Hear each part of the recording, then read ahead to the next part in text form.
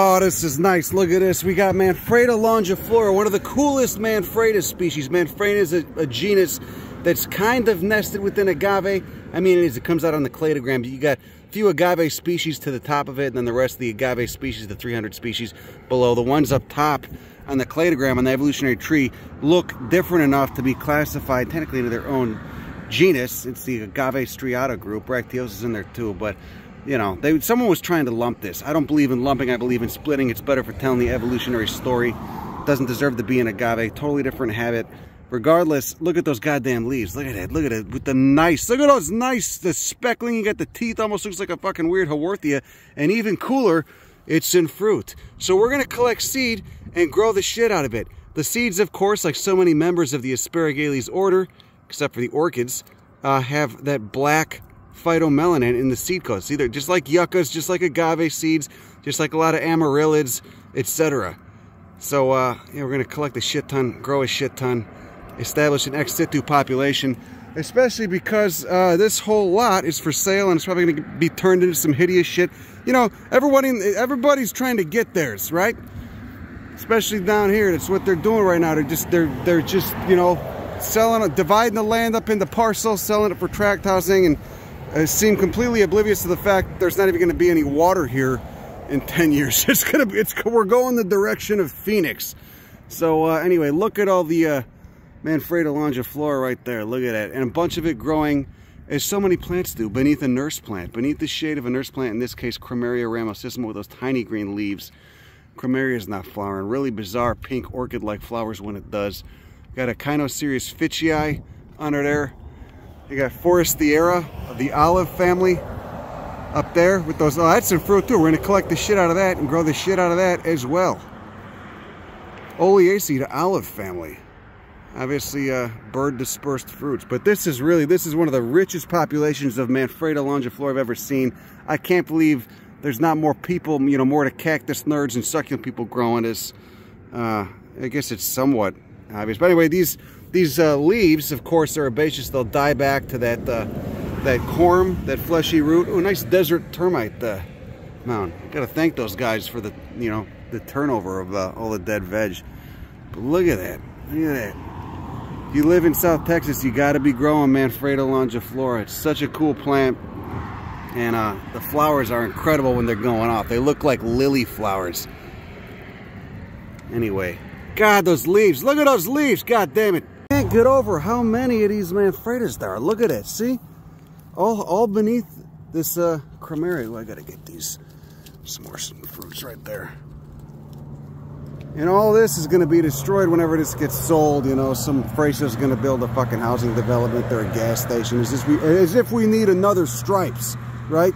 Already got 15. I bet you see a fucking billboard for a personal injury attorney here, just like you see all through the rest of the valley. But anyway, I had no idea how many Manfredas there were here. We were here a few months ago. There were only a few up, but the rain that we got brought all the leaves up to the surface. I mean, there's got to be easily 100 fucking plants right here of this incredible species. Look at how long the leaves are in that one, too. I'm going to grow to shit. Anyway, here's at the Forestiera. Angustifolia, there's those fruits. Ooh, squishy. You know, how many seeds inside? One? Anyway, because it's in the olive family, Oleaceae, which is in Lamiales, the order, you know, 95% of the plants in that sage order, Lamiales, have opposite leaves. You can see right there. So you got fascicled leaves like so many other plants in this harsh desert environment. No petioles, but the leaves are opposite each other. You can see there's a node. These leaves fell off or were eaten by something, but you can see the node has fascicles on each side. So there you go. There we go, Amarexia wrightii, family Bixaceae, order Malvales. Bixaceae, it's fucking weird. You got more members in South America too. That's a really weird one. Used to be, I think it's Cochlospermum now. But anyway, all the fucking Manfreda right here. Look at that. It just blows my mind how underappreciated this fucking landscape is. But I'm gonna change that. We all can change it. Help me change it. We'll do it together. You get people stoked on this, on how unique this flora. Oh, look, it's a dog choya. Oh, you mean fuck. I love you. You're like the angry grandpa nobody wants at Thanksgiving dinner, but you know, we still love you. You get a nice bloom when you go off. Look, there's a Echinocereus fitchii. And this plant Of course, it's a cactus. This cactus needs full sun. You can look at that. It's created a little shade screen with those spines. So obviously it's, you know, it's reducing the amount of sunlight and UV that gets into that epidermal tissue below. So you know that's going to be a full sun-loving bastard. But again, growing on these muddy soils. All that black stuff is lichen. Got a nice Thymophila. Got that Polygalaceae. I always forget the genus. It's been changed twice. There's a Nostoc commune, of course.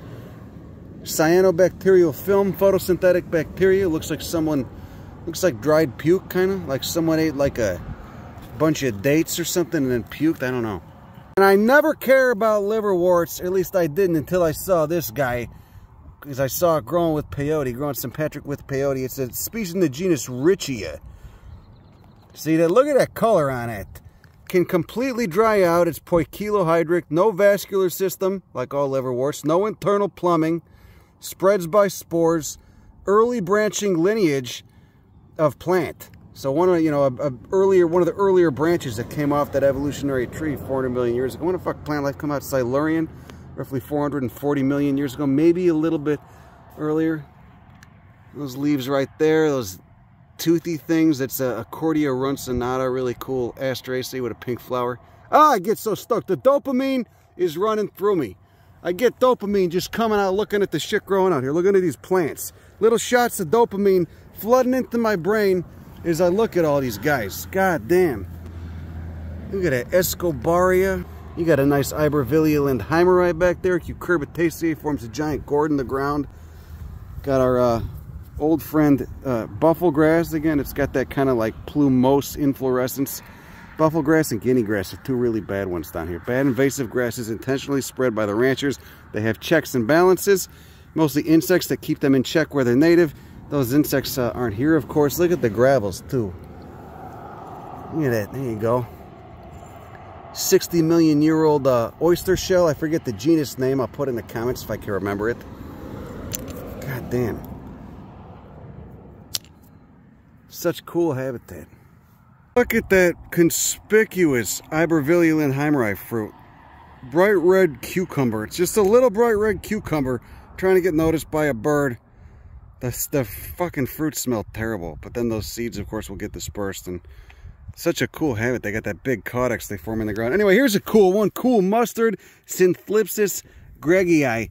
Only seen it once or twice before. It was kind of somewhat nearby on the bluffs above the river. It's got that flat fruit. It can easily be confused with Nereisirenia camporum, another much more common but more chalky blue-leaved brassica that you get in West Texas. One of the dominant mustards out there. Nereisirenia camporum needs to be respected. If you live in West Texas, you got to know that plant. Really cool mustard, super drought tolerant. Synthlipsis, obviously, well, Nereisirenia has a long, that fruit will be a long little silique, which is just the term for a specific kind of fruit in the brassica family, the mustard family. But Synthlipsis has a flat little fruit, whereas the Nereisirenia is super elongated. And then of course there's other differences too, but that's the easiest one. Flowers smell divine. Of course, you got typical numerology of the brassica family: petals of 4, stamens of 6, sepals of 4, etc. And what the shit. And then of course the anthers have a very specific look to them, looking like a little banana or a half moon attached at the base. Anyway, there you go. Synthlipsis, kind of a rare mustard. God, look how bad the buffalo is. Look at how bad that fucking buffalo is. Oh, it's brutal. Just spray it all. So anyway, we got my old friend Tasahio, one of the meanest choyas, also one of the sluttiest choyas. I learned from my friend Michelle Cloud Hughes, who studies these, actually. This species hybridizes with everything. It's got those conspicuous red fruits. Looks like a Christmas cactus, a really mean one. You ever ruined Christmas before? Anyway, and growing within it is a passion flower, Passiflora tenuoloba. Did you know that passion fruit will grow? There's a species of passion, I mean, it's a huge fucking genus, but there's a species of passion fruit that will grow St. Patrick with peyote in the peyote gardens here in South Texas. Did you know that?